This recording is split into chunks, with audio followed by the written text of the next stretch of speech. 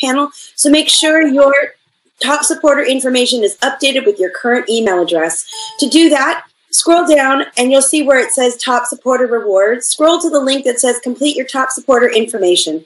The winner is going to be determined as soon as we announce that tipping is done, so make sure that you get your tips in before that. And tips made after the announcement will not be counted. If you'd like to tip, click the green tip button on the bottom left-hand corner of your Stageit screen. All right, first up today is someone who is not only known to us as Captain Michael Quinn on Project Blue Book and Enzo from Vampire Diaries, he is also an accomplished musician with an incredible, unique voice. Please welcome Michael Malarkey. Yay. Hi. Wow, that applause is just earth-shattering. Love it. How are you all? Hope this finds you well. What a crazy time we're in. The year of 2021. 2020. Moving into 2021 swiftly. Yeah, I just wanted to speak briefly on that, just a tiny bit before I answer some questions. But, you know, this year, as much as it's been horrible and confusing and very challenging for most of us, I think has also brought us a lot of wonderful things. And I would challenge all of you to spend the end of the year maybe thinking about those things that have changed for you inside for the better, that have made you more woke or realize certain things about yourself or brought you closer to your family. Because those things need to grow this coming year. And we owe it to ourselves to come into 2021 with that kind of energy. And it's not about just like being positive all the time, because that's just weird, right? There's a lot of that talk going on, and it's not. It's be real. Focus on being real, and let the positive experiences be your guide. But also the negative, right? And I think when we face challenges in our lives, they are opportunities. And if we view them as opportunities for growth, they cease to become horrible things and start to become our allies. So that's just something to think about that I thought I would share with you, and something that I've been thinking about a lot this year because I've been forced into isolation. So I'll answer some questions. Jessica Ellis asked, how about you? Do you prefer playing a character with different accent to your own? Well, my darlings, as you know, I did play a vampire with a British accent, which was very fun. And all of you probably want to at least hear me do that voice one more time. So there you go. That's it. Hello, gorgeous. I said it later. Yeah, I do love the challenge of playing characters with accents different to my own. And I've very rarely played a character that has my exact way of speaking. Because I'm a weird dude. And, you know, just as a little backstory for those of you that don't know me, I started off living, I was born in Beirut, Lebanon. Flew up to England, and I lived there for a little bit while my dad went job hunting. My dad, who's American, went job hunting in the States and found a job in Ohio. So I moved to Ohio when I was just a toddler and grew up there. Moved to London for drama school when I was in my early 20s. My mother has British citizenship, so I have a dual citizenship, British and American. And it was very enticing for me to go to London for training, because I was pretty obsessed with a lot of, anything that wasn't in Ohio at the time. I was kind of stagnating there. And I just wanted that opportunity to turn over a new leaf and start again. And this was getting into Lambda, which was one of the schools that I really wanted to go to for drama. It just happened. I got in, and it was a one-way ticket out of there. And so my accent started to shift and change after living there for a number of years. I was there for 8 or 9 years, I think. Went to drama school. You do mostly British plays. You know, I did Irish accent there and some other play and various other ones.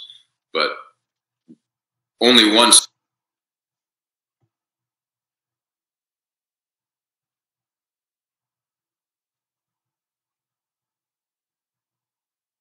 once did I ever do an American accent. So you kind of naturally assimilate. I think some people are more predisposed to assimilation than others, but if your work is focusing on phonetics and accent and dialogue, I think it naturally you start to assimilate quicker. But that was my one of my biggest issues with drama school is they never tell you, hang on to your accent. So my accent sort of drifted away for a while. And I had this very strange transatlantic hybrid accent going on. And I remember going back to Ohio and my buddies going like, what the fuck's going on with your accent, dude? Drop it. And me being like, what? I'm not doing, this is just, it's how I talk, what? And they were calling me Madonna and everything. And then it took me coming back to the States to do the role of Enzo, ironically, which brought me back my American accent. Now, if you don't understand that, I'll explain it a little better. So I got hired to play Enzo. I did one accent in English, British, and one in American for the audition. And up until the week I was going to leave, I still didn't know if they wanted him to be English or American. And they finally told me English, and I was relieved, actually, because I felt like it was easier for me, in a way, to do a British accent than it was an American at the time. But I also was very keen to do a character in a British accent, because I had never really done one professionally. It was my first, well, second time I'd done a role with a British accent professionally, but it is the first time I did one that had a lot more to do.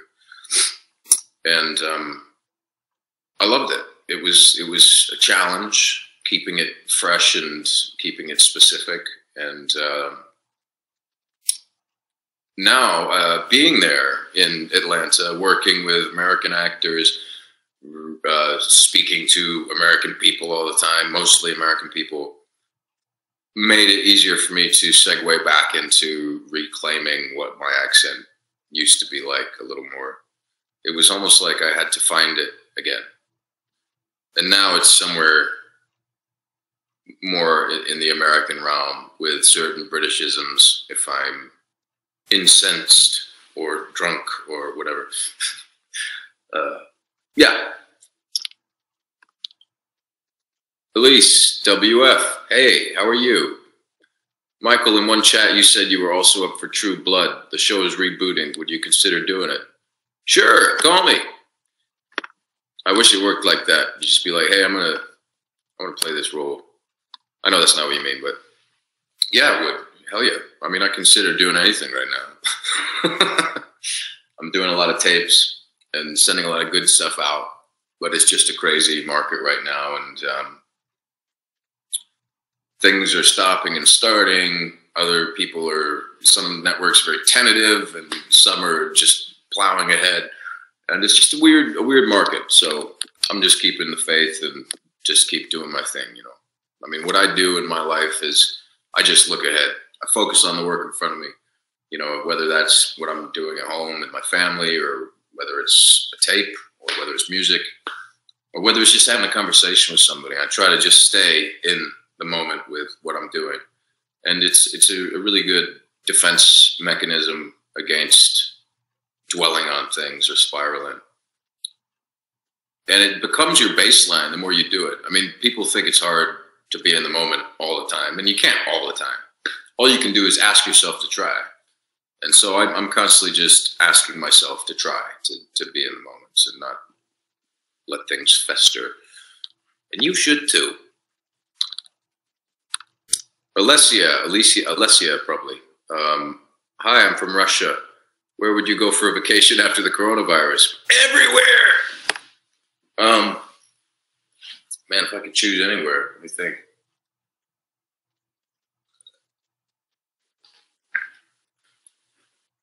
Oh, it's tough. I mean, like, with the kids or without the kids are two different things. Okay? So, with the kids, probably some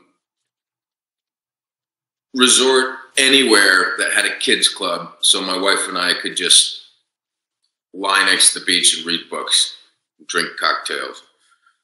Anywhere. I mean, it could be in my backyard. Put some sand out there and, you know, put a picture of the ocean. I'll be happy if there's a kids club. I'm joking, but it also, as you know, all of you other parents out there, how challenging this year has been, because we are all at home. We are teaching, and we're teaching them at home. And this has also been an amazing thing, because I never would be spending this much time with my kids. And it took a while to wrestle that concept into submission, as I'm sure it did for all of you. But now it's almost like, you know, this is what I should be doing. You know, I should be this present for my kids and teaching them things and being there for them and creating with them. And so I feel blessed to have been forced to have this time. I was talking in my meet and greet a little bit about that. There are blessings here. And like I said at the beginning, it's good to focus on those things that have changed us this year. It's the only thing constant, right? We're always changing. We have to embrace the change, embrace the strange, as David Bowie said. Rest in peace. Christy, Louise, any cool behind-the-scenes stories from Project Blue Book?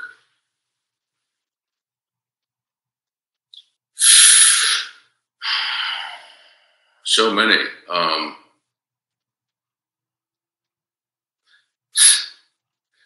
You think of a good one. Well, I can't say that one. Okay, wait, hang on. Well, I'll just tell you that Aiden and I got along famously. He's literally like a brother to me. We are still in touch a lot. And I mean, he's pretty much the only person I hung out with for the past year outside of my wife. I mean, I spent more time with him than I did my wife probably last year. But I'm just blessed that we got to work together and we got to meet each other, and it was a blessing to me. And here's kind of why, is because when you have two lead characters like that, you're going to be, whether you like it or not, affected by and affecting the other person, and infecting currently, if you're on set together. So whatever the vibe is, and I don't know if this is just me and my personality type, whatever that is, but I'm very, very susceptible to other people's energies and emotions and all that. I completely got Aiden from the beginning. You know, I remember meeting him at the hotel for our first rehearsal with Robert Stromberg on episode 1. And I'd met Stromberg already on set, but I hadn't met Aiden yet. Let me turn my phone off.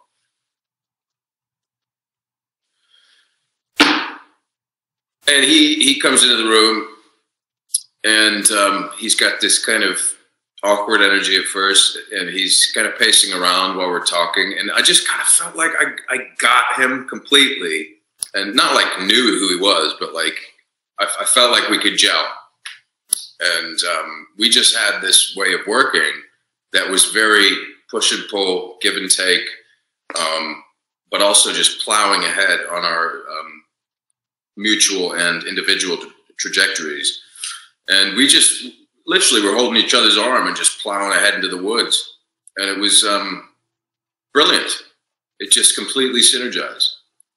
And I mean, the behind the scenes stories are it's just the whole thing of having a fucking laugh, having the crack, being on each other's side. By crack, that's an Irish expression. I'm going to talk about crack cocaine. Don't do drugs. But the crack in Ireland means if you've got the crack, you've got the banter or whatever. You've got your good value. And we were just always in these shitty conditions. Working in Vancouver, especially the first season where we were shooting through the winter in the rain, often in the woods, and just, like having mud everywhere, freezing, but still maintaining the ability to have a laugh about it. And I think it's almost the Irish way, me being part Irish too. Just fucking grinning and bearing it. Get on with it, no matter the cost. We bitch to each other every once in a while. And if there was something that we were both had our knickers in a twist about, we would talk about it, make a decision, and approach somebody and communicate our issue. And so it was an extremely healthy, creative environment with us at the helm, from the acting side of things. So, yeah, God bless us. Amy Evenden 123. If you could sing with any singer, who would it be?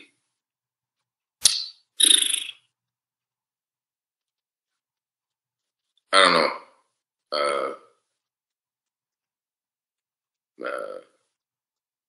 I don't have one. I just do my own thing, HX Snoopy 2008. Hey, Michael, this is Crystal. We just talked to the meet and greet. Hi, Crystal. Crystal from Vegas, I think. Do people ever tell you you give off Johnny Depp vibes as Enzo? I don't think so. Sometimes they get that with me, like in my actual life, because I tend to dress a little alternative to the norm, which he does, and sometimes I've gotten that before. Justice for Johnny. Ariana Miller, were you okay with Enzo dying the way he did? No. Why'd you have to bring it up? Yeah, I mean, it is what it is. People think we have more opinions. Well, maybe some actors do, but for me, it's my job, right? I'm not Enzo. I pretended to be him for work, and that was my job. And part of the job is to take the scripts that are given to you, deliver them, and make it work. And then the only time I ever complained about something to Julie Plec was just, can I have more stuff to do? I just wanted some grittier material, and she also was very responsive to me approaching her in a very direct and sincere and non-oppositional way.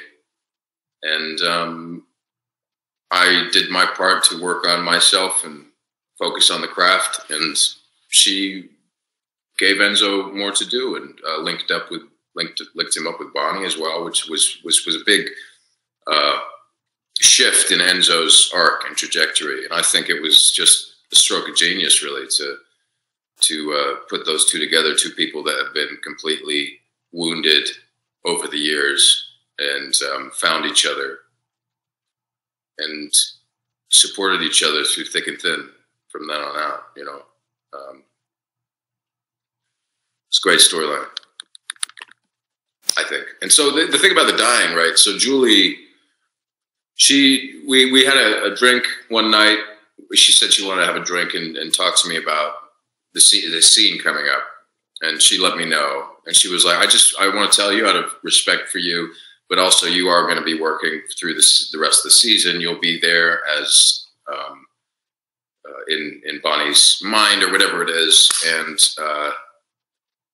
so you'll be with us through to the end. But I just wanted to let you know so you're not surprised when you read the script, which was very kind. And I think the right thing to do for actors, when big, massive things like that are happening, it is good to let them know.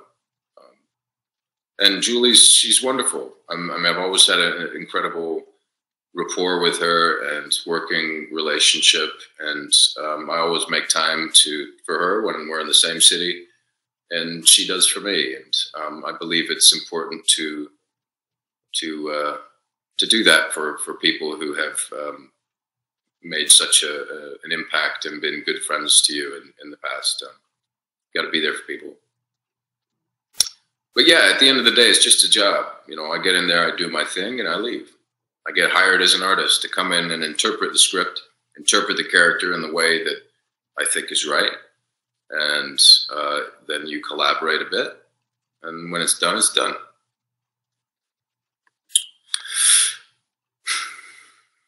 Ann Trudell, what's your favorite part of doing the Vampire Diaries conventions?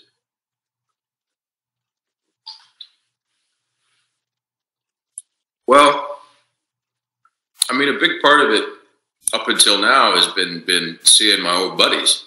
You know, as an opportunity for us to get in the same city again and reconnect, share war stories and horror stories and love stories. But now it's very bizarre. You know, I'm sitting here talking to a screen with no noise happening except the noise of my breathing and fidgeting. So it's a different thing. I mean, what I like about it is that I know that people here are connected. And to me, connection is everything. And it's everything that's going to bring us forward into the next year. So stay connected. And anything that does provide connection, except if it's based in negativity, is good. So it brings me joy to see this many people interested and connected and excited about a show that happened many years ago. So thank you, and keep supporting each other and be kind to each other. I see a lot of stone throwing and hatred online and infighting. And a lot of it is due to different opinions and semantics, and it's all so much hot air and noise. And we just have to remember that people are people, humans are humans, and some people mess up sometimes. Some people say the wrong thing, and we have to stop bringing people down and wanting to drag people through the mud. You know, it's just not right.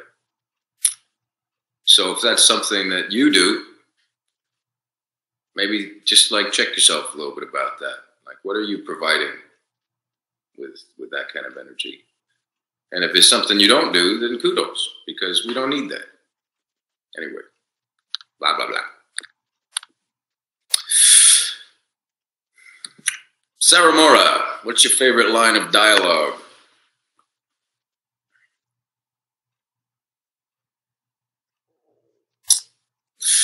Well, that's tough.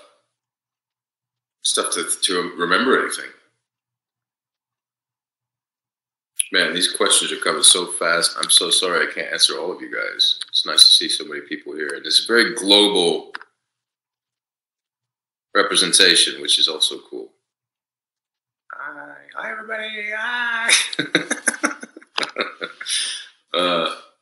Okay, so favorite line of dialogue, let me think.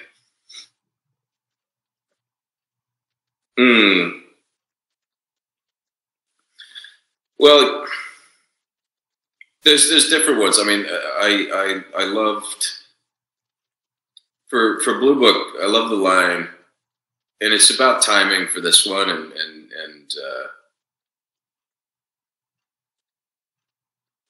it's when we're in Roswell, and Aiden's recounting this entire story of what he thinks going on with the conspiracy. We're sitting at a diner, and he's done doing this long-winded story and telling me about these events and stuff. And I just kind of stare at him and I go, I'm going to get a cheeseburger. You want a cheeseburger? He goes, do you even listen to everything I said? And I just love there's a lot of little gems in there with character stuff in season 2, especially. If you haven't seen season 2 of Project Blue Book, it's pure fire. And it's a complete travesty that they pulled the plug on it, because it was nothing to do with how the show was doing, because we were literally the #1 news scripted cable drama on cable. Yeah. And it was, as far as I know, and as far as I'm aware, it was a purely financial decision on the part of the network. So we got an unfortunate COVID axe. And I hope that clarifies any reasoning for it. And, there's always hoping, but I'm just moving forward and working on what's in front of me. So my favorite line of dialogue from Vampire Diaries, I mean, I do love Enzo's last words to Bonnie or whatever, which are, you know, I can't remember the exact words, but I always thought they were a really nice sentiment. Live your life, all of it. And something we can all learn from. And I was talking about this recently online. Subsequently, I got attacked, but that happens online. But what I was trying to say is that there's a great lesson to be learned from the Enzo Bonnie tragedy. And I believe in, you know, theater. I believe in lessons learned from drama. And I feel like if everyone has a happy ending, which everyone's gutted when their characters don't, if everyone has a happy ending, you're not, what are you learning? What are you learning? Very few people have a happy ending because it doesn't end. It just goes on and on and on.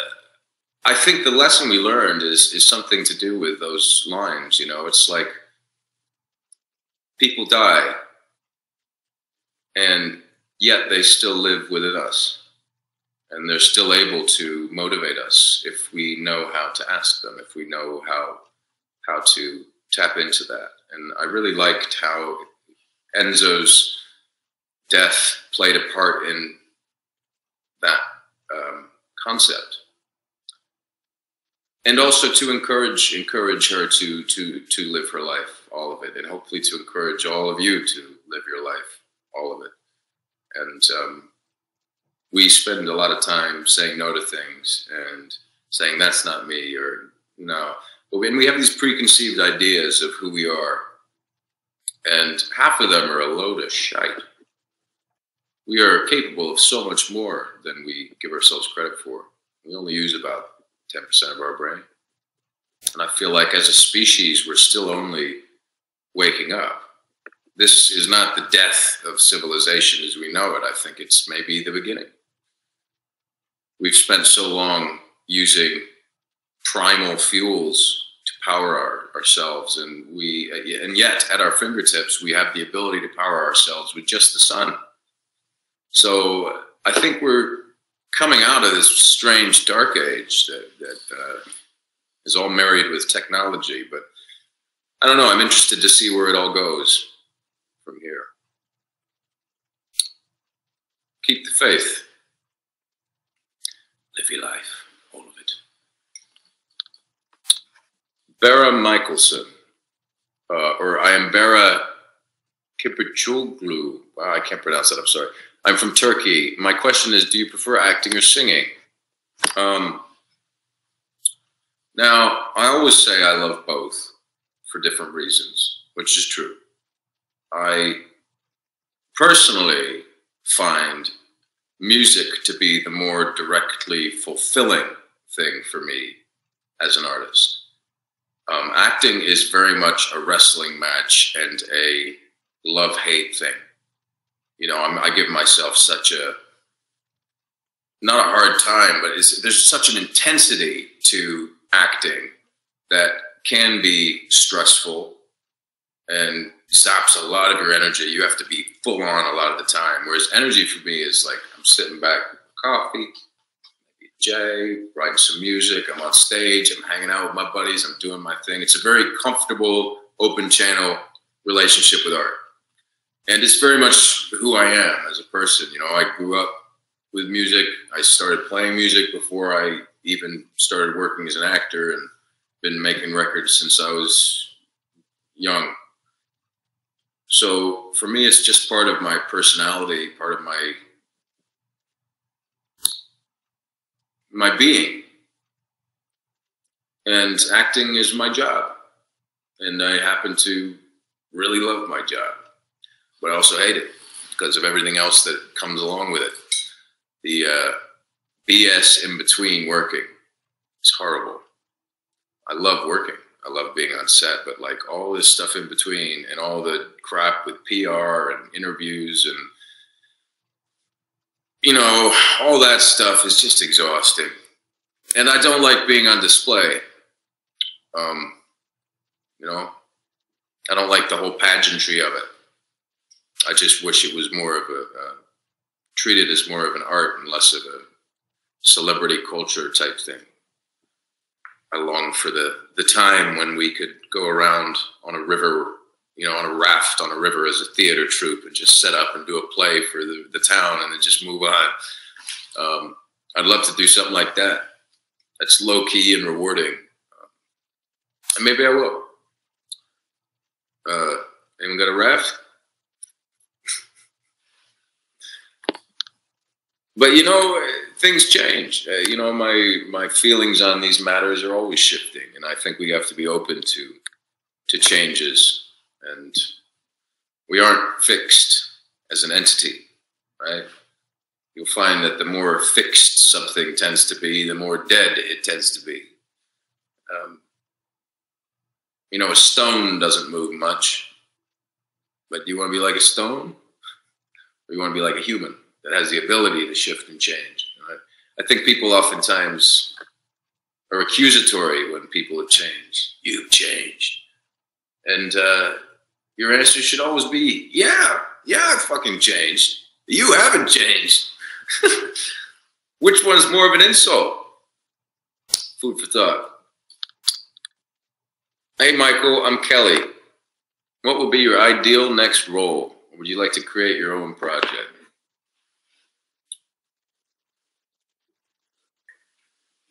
Well, I tell you what, I've got a really good team. I love my team, my agents and my manager, and everything I'm going up for at the moment is something where I'm like, hell yeah, I'd love to do that. Except like one out of 6 maybe, but which is a good ratio as far as that goes. So we know each other well. We've been together for years, and they know the kind of thing I'm at. The thing is, it doesn't matter what I do. It's about how I feel about what I'm doing. And sometimes I don't know what I want to do, but I know it when it's there. And I don't know if that has something to do with just my brain or what, but I find it overwhelming sometimes to think about what to do next, because I don't know. I mean, usually when I think like that, it's like I just want to do something completely different to the last thing, or I want to challenge myself. It's more of a intention of how I want to feel about the next thing I'm doing as opposed to what kind of project I want to do. And that being said, I would love to create my own projects, but it's one of those things where I need to get a team and all that. Like, I don't know where to begin as far as that stuff goes. For music, I can. Like, I'm creating some music projects right now, collaborating with some people and taking it slow, but I know how to navigate that kind of thing. So I just focus on that. And in the meantime, I'll just try to get an acting job so I can go record another badass record for y'all. Very hard to write at the moment with the kids at home. Let's see. Say hello to some other people here. Hey, Michael, it's Alice. What are the predictions for the 3rd season of Project Blue Book? I'm really looking forward to the continuation. Yeah, I honestly don't know. I don't know what the future looks like. Not promising, probably, if we're being honest. It just, it's a crazy, crazy market right now. So for now, Malarkey and Momoa are under the sea, drinking absinthe, hanging out with squids and stuff. Tanya, 17. Hello, Michael. My name is Tanya. Which character is closer to you, Enzo or Michael Quinn?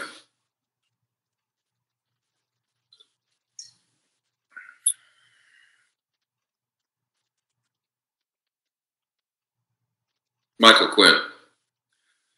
Yeah, definitely.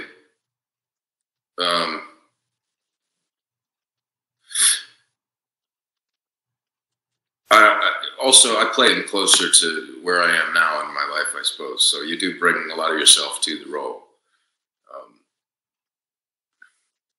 I mean, I'm probably somewhere right in the middle of those two guys, but with a dash of Willy Wonka or something.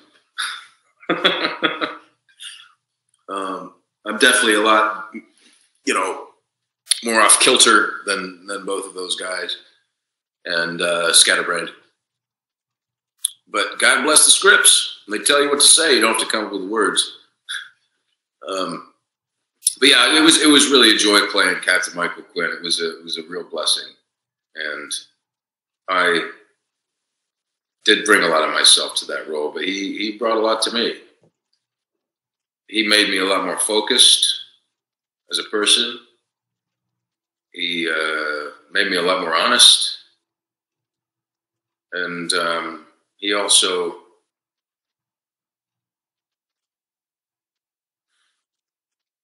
made me fight more for what I believe to be the right things.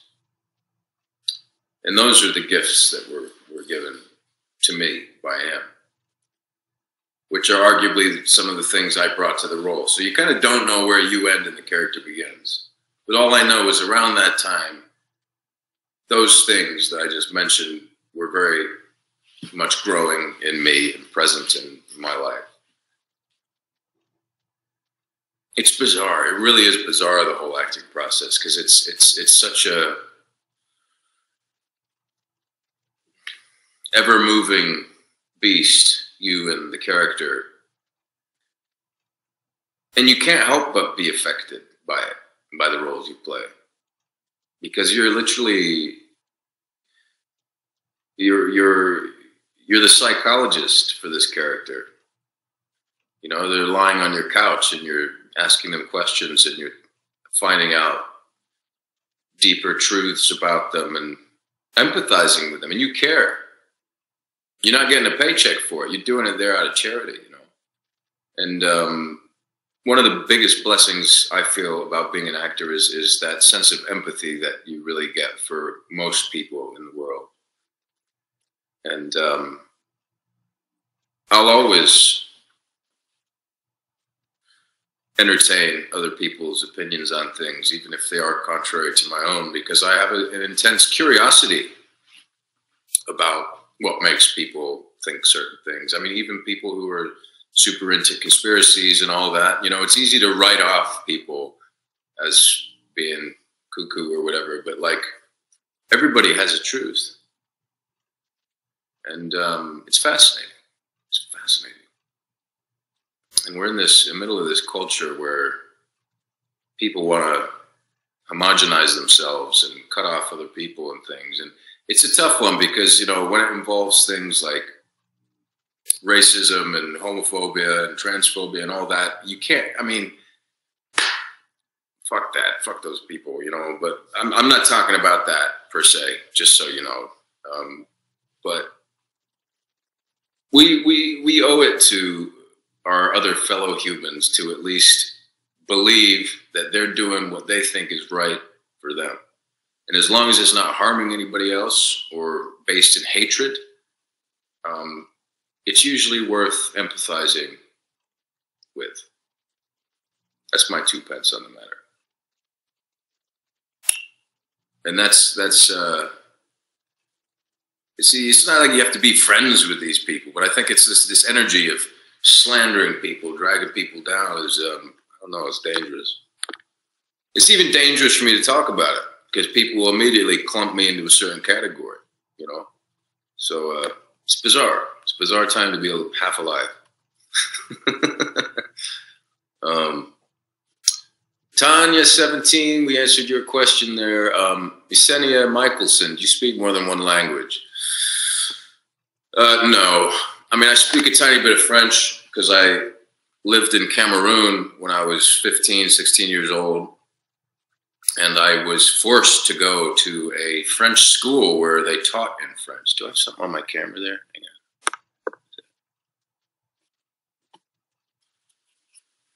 on. Oh, see it there. Maybe it's I'm bugged. They've bugged me. You know where I am. I speak a bit of French, yeah. So I was forced to go to a French school down there. And it was really hard because I'd had only about a year and a half of very slacker high school French. And so, you know, I was like, oh yeah, I can speak a little bit of French. And I go down there and everyone's talking so fast, you know, and also the um, the African French, you know, is a bit different than the French that I'd been taught by like a Spanish woman in Ohio. So you're kind of dealing with dialect as well as language that's moving faster than you're able to keep up with. So it was very difficult. But you know what? I think a lot of that really helped me to learn to read people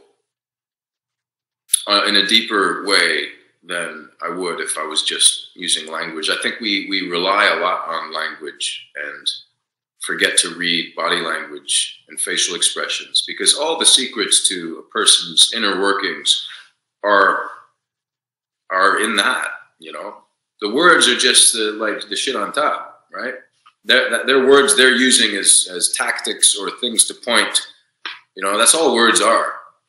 They're little guidelines. What's underneath? What's the story? How do they feel about what they're saying? And all that stuff is gold for an actor, really, you know. And I suppose it was really my first forced introduction into the world of subtext, because it's pretty much all I dealt with there was subtext. I was communicating subtextually and with my mind. But what was cool about that, you know, I started off, I was painfully shy. And everyone's always baffled when they hear this, because I seem to be very good with talking and communicating. But no, it was not always the case. I was painfully shy to the point where it was almost crippling, to the point where I almost became a selective mute. I could not deal with the anxiety I would get socially through school up until when I went to Africa. And it was a pivotal moment to me, because it was the first time I really, I didn't have to talk, right? So it was an excuse. It was a get out of jail free card. So I was able to hang out with people and not feel the anxiety of having to communicate. And I'm sure some of you guys can relate to this. Like, social anxiety was one of my biggest hurdles in life, and something that comes back when I'm feeling, you know, guarded or whatever. You know, I just can't deal with certain like party situations. I don't have to deal with it now, which is great, but sometimes it's like too much and I go back into that mode. But going to Africa, and it really made me open up. And I was embraced there as, you know, I was like somewhat a foreigner from America. Everybody wants to know about America and Coca-Cola and, you know, Metallica and everything. And I made friends with a bunch of skaters. I was into skateboarding at the time. And we used to go drive around listening to music, go skating. I dated a girl there briefly as well, and we all shared music and hung out on the rooftops of Douala, and it was a killer time. One of the records I listened to the most there was Nirvana Bleach. I remember blasting that in the car with 6 of us piling out of it, you know, going to the skate park. And really, really great memories. And it was so long ago, it's hard to remember it all. Another record that changed my life, which came the year before that I was still listening to a lot, was Rancid and Out Come the Wolves. Those 2 records, and Green Day Kerplunk as well. Those 3 were played quite a lot while we were down there. Fun times. Last question I got here for you. Thank you guys all for being here and listening to me rabbit onwards. So,